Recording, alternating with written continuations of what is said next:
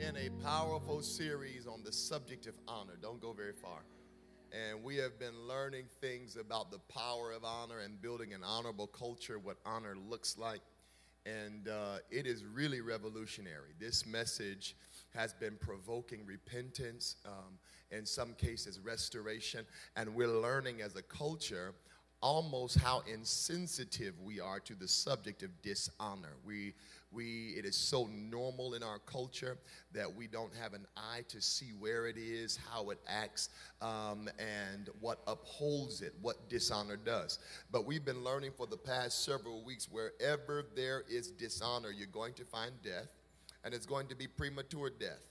And wherever you find honor, you're going to find life and preservation. How many of you know to extend the life of a thing, you have to honor it? And honor also protects, whether it is our leaders, our bosses, our children. Honor is a protective mechanism. It is one of the ways we protect a thing is to honor it. And so we have been learning the power of honor, that honor is a lifestyle that welcomes and beckons the favor of God. Honor is one of the ways that God qualifies people for what he wants to do next. So learning honor, but most importantly, living honor out is non-negotiable. You have to live it out. And God is very serious about honor. When a person who is the life giver tells you, I'll kill you, then you need to pay attention to it. The Bible talks about honor, and God said, if you don't do this, I'll shorten your days. He took Moses out of here, hid the body, because the Bible says he dishonored the name of God in front of the people. So God does not play with dishonor. One of the things that we have been learning as a consistent in this is that it is a dangerous thing for the church to take her cues from the culture.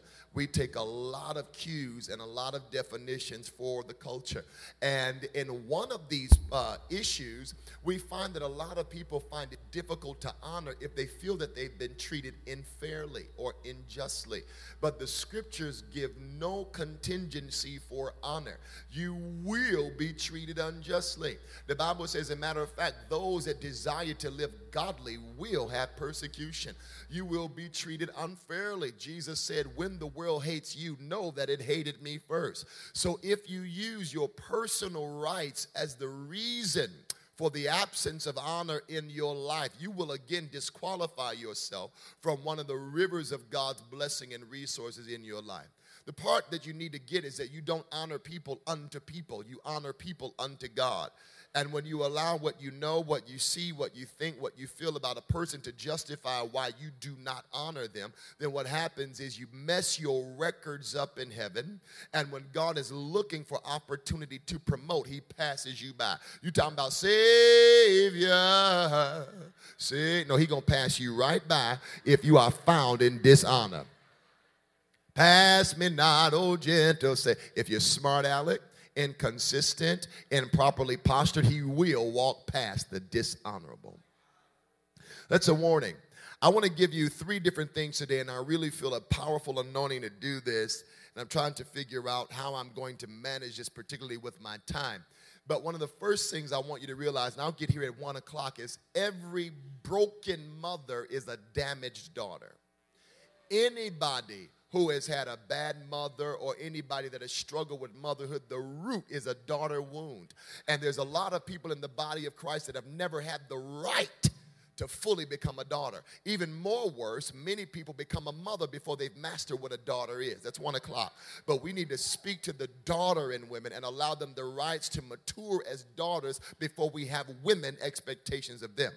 This morning, what we're going to deal with is something a bit more unique and a bit more sensitive, and it's going to be found in 1 Peter, the 3rd chapter. 1 Peter chapter 3, verses 1 through 7. And I'm going to highlight some things that is going to really make you reflect on where our culture is, where the kingdom is, as it pertains to one of the most powerful resources and most powerful weapons that God has ever put on the planet, and it's the gift of femininity, the gift of womanhood. It is a powerful necessity to every era, every epoch in history. Women who hold fast to into the nature of God to cultivate and hold.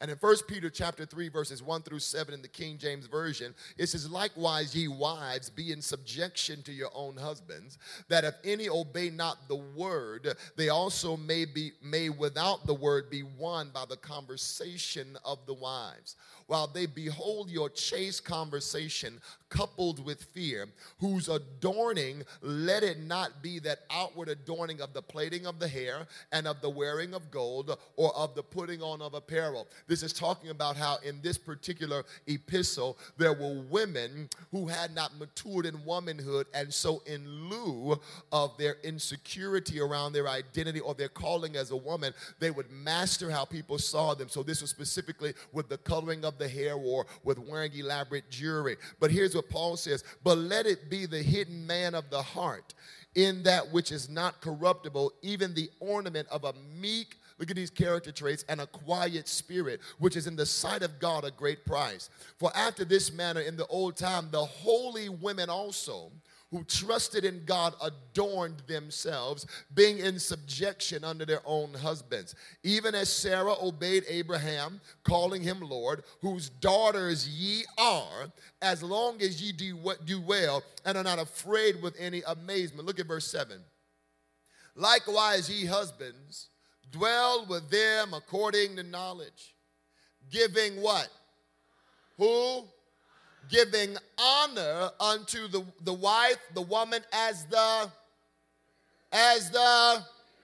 and as being heirs together of the grace of life, that your prayers be not hindered.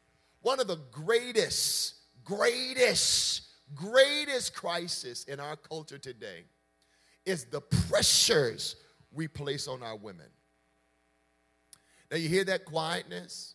Because we've got two attitudes in the room.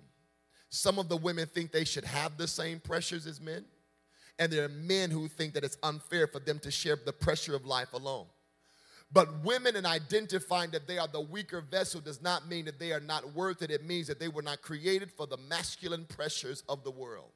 And when we force, either by abdicating our responsibility or ignoring our responsibilities, women to be confronted with masculine pressures, women have to change to uphold them.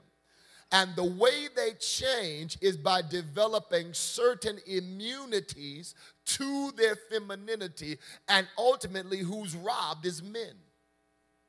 If a woman is not liberated to be a woman, she has to become something other than that, which means that she cannot hold her duty either to her father, her husband, or her sons. So when we, men, mutate women by making them share the pressures of life that were meant to be men responsibility. Let me give you an example of that. The pressure of the future is not a female pressure. They're not going to like this today. The pressure of provision is not a female pressure. The pressure of perspective is not a female pressure. Now, it's hard to say amen because we live in a feminist culture that has forced, by default, women to adopt these pressures for survival. But this is why our culture is so strained. It's because we have not acknowledged, or what Peter said, honor the women as those that are not supposed to handle what we're supposed to handle. Now, it doesn't mean that they're not intelligent. It doesn't mean that they can't be millionaires. It doesn't mean that they can't be innovative. It means that our pressures are distinct. Masculine pressures and feminine pressures are supposed to be different. But now they're very much so braided into the pressures of the house, which means that where there is a passive man, there will be an over-pressurized woman. Where there is an addicted man, a distracted man, a non-decided man, you're going to find that there is a woman overly pressured. And when she is overly pressured, the byproduct is going to be infirmity. The byproduct is going to be anger. The byproduct is going to be attitude. The byproduct is going to be self-negligence. Why? For the matter of survival, I have to put myself aside. Not just being selfless, but being self-sacrificing, because I am forced to find my fit under pressures that are innately masculine.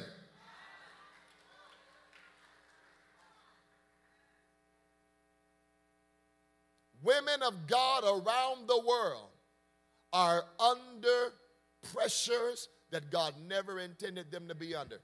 It is demonic for a woman to have to figure out the future for herself. If she is married and if she is in a household context, she should not be the one up scratching her head trying to figure out where the 401k is supposed to go or how. I know y'all don't like this. I don't care. She is not supposed to be the one trying to figure out how she's going to pay for college and school and all of that stuff for several children. I believe that the real problem with our society is gender confusion and gender war. It doesn't mean that there has to be bias and sexism. It means that we need proper perspective on who's supposed to be doing what. And right now in the earth, hear me, there is a war against divine order. And there is a war against supernatural arrangement in houses, in companies, and all of that. Now, women have divine capacity to hold. They have powerful capacity. I even believe that God created pain tolerances in women different from men. But pain and pressure is different. Why won't you say amen in this Anglican church? I said pain and pressures are different. You're not going to split me open for 8 hours.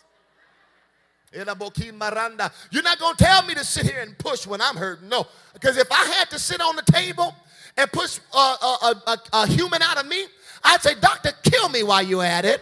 I can't take another, and then I'm squeamish, praise be God. I don't want to see no blood and you're not going to just put your hand in me and bring a human out. When he come out, take me out. But the way God created women was that they have an elongated ability to hold a thing. Now, this is why very many of them are sick. Our culture has stopped the women's ministry of weeping. I don't want to spend too much time there. But it is abnormal for women to lose their weep. I'm talking to your sister Sledgehead self.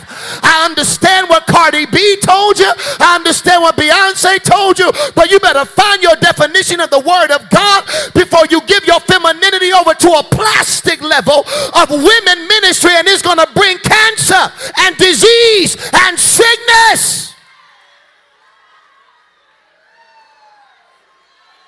You were born to weep and not for sorrow.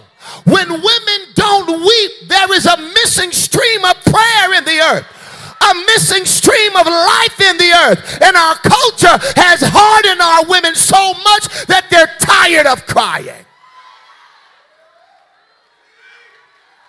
The devil has stolen the right of women to weep for the right things. And dangerous, this is not my message, but I feel the anointing going here. Dangerous is the woman who finds her weep again. And I'm not talking about agony or despair or regret or loss, but when women weep, that is a warfare statement in the spirit. When women weep, God stops the powers of death. If you don't believe me, the Bible says, look at the woman who would mourn as not be comforted. She started to cry until things were arranged around her. Our problem is we have women with Botox and sew-ins and lip gloss, but they've not matured to become somebody who weep. But the prophet said, call for the wailing. Lord have mercy. When there is an emergency in the earth, it's the men who fight, but the women are supposed to weep. I'll get there at 10:30. We've done that. How else does the weaker vessel war? By their right to weep. By their right to find a space to cry. They are the weaker vessel for a reason. And it doesn't mean powerless. It means the pressures are different. When you consider what the Bible says in Colossians 3:19, write this down, because I'm hearing them say, talk about that just a little more. In Colossians 3:19, the Bible says, and you husbands, don't be harsh to your women. In other words, that's not just talking about volume. That's not just talking about attitude. That's talking about do not expose the women you're responsible to hardship. That's harshness. When a woman has been entrusted to your charge, it is dishonorable to not make things easy for them. Y'all don't want to have church. It is dishonorable to make them be the one losing sleep over rent and groceries and deadlines and bills. It's dishonor.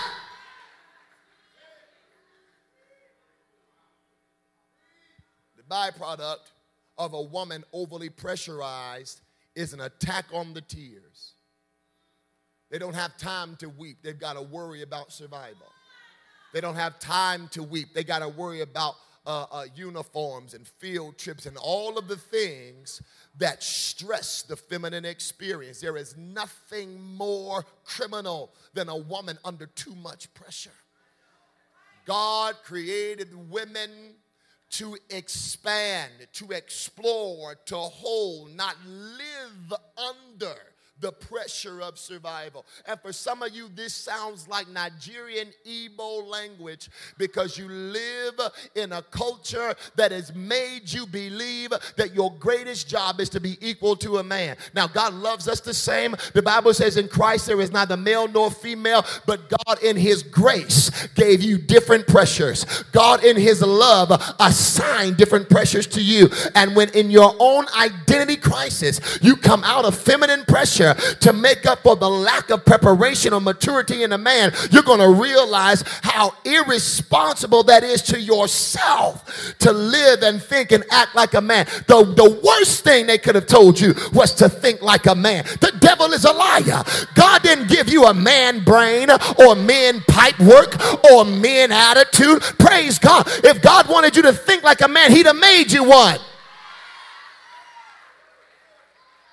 And the Bible says you're not supposed to be harsh to women. So that means that if a man is asleep while a woman is trying to figure out the world, that is a hardness issue. That is a harshness. There are some men who may not yell and may not, but an indecisive man will corrupt the experience of a woman. God has created women for great influence. Now, in Isaiah 4:1, I want you to look for this. I believe that dangerous things will happen in this church and around the world if we can honor women to the point where they find their right to cry again. Isaiah 4, verse 1. Praise the powerful name of Jesus. And in that day, look at this crisis. This is a crisis. And in that day, 7 women shall take hold of one man. Don't that look like your average TV show? I don't care about you this month. Don't that look like the Real Housewives of Atlanta? And only 3 of them married. Don't this look like your reality TV issues? Or even look at high schoolers and look at what's going on. The ratio is 7-1. And in that day, 7 women shall take hold of one man, saying, I'll eat my own bread. I'll wear my own material, my own apparel. Just let me be called by your name to take away my reproach. The perversion in this is I'll take my own provision. I'll take my own future. I'll open up all of this. I'll embrace your pressures. Just give me your brand or your name. Just endorse me. I just want a name. I want the image of being somebody provided for and cared for, even though I'm supposed to do the work. I'll do the work if you give me the name. Do you see that? The fear of reproach made it 7-1. And what is that? Dishonor to women.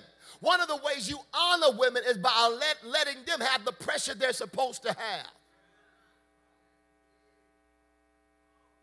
Now, remember when the woman, Mary Magdalene, came looking with her precious bottle of whatever.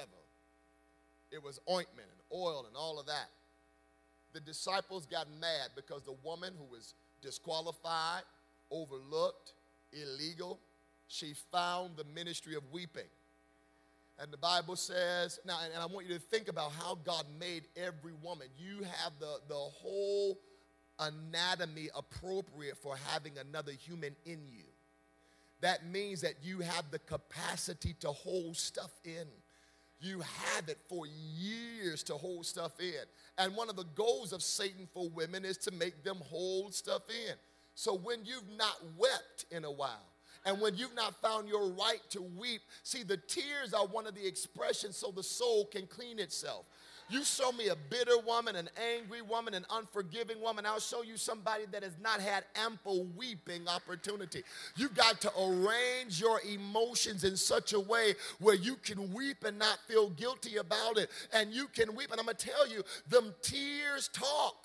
The right tears talk. The Bible said they are bottled up and then they are poured out when they need to. So I believe that if women did more weeping than nagging, my God, more weeping than being mad, more weeping than cussing, praise God, then what will happen is we would have a beautiful marriage of masculine and feminine authority in the earth, who men fight how they're supposed to and women fight how they're supposed to. But the problem is we've got to create relational, social, family units that honor women by taking wrong pressures off of them.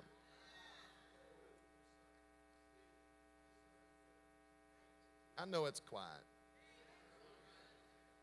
But if women are helpmeets, then that means the lion's share of responsibility and pressure should be on whoever they're helping.